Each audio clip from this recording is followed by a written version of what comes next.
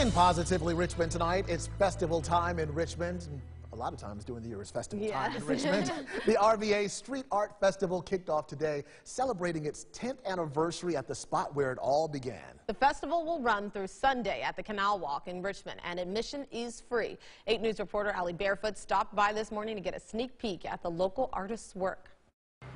For the first time in 5 years, the RVA Street Art Festival is back, showcasing local artists' work just like right here behind me and giving back to the community. Bright colors and intricate designs cover the walls along the Canal Walk in Richmond. The RVA Street Art Festival picks local artists to showcase their murals in front of the entire community. This year is the 5th edition of the festival after it was put on hold in 2020 during the pandemic. Now, 10 years after starting the festival, it has become Richmond's biggest outdoor art gallery, while being the most visited and photographed area in Richmond. The festival also supports local youth art and education by raising money and awareness for community and public school art organizations and initiatives. Some programs they give back to are Art 180, Art on Wheels, Studio 23, and Richmond Public Schools. Naomi McCavitt is a new artist in the festival this year, and she's been creating murals through her company, Thicket Design. This year, she's painting an anatomical and botanical mural because she believes if there's anything we have learned in the past 2 years, is that change is constant. This is public art.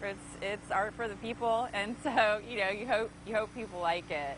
Richmond is very lucky to have a lot of great talent, a lot of excellent artists, painters, and muralists. So yeah, you'll get to see some really good talent in there. The festival starts today at 3 p.m. until 7 o'clock tonight, and it'll go until Sunday. If you'd like to learn more about the entire schedule, you can read more in this story at WRIC.com. Reporting in Richmond, Ali Barefoot, 8 News.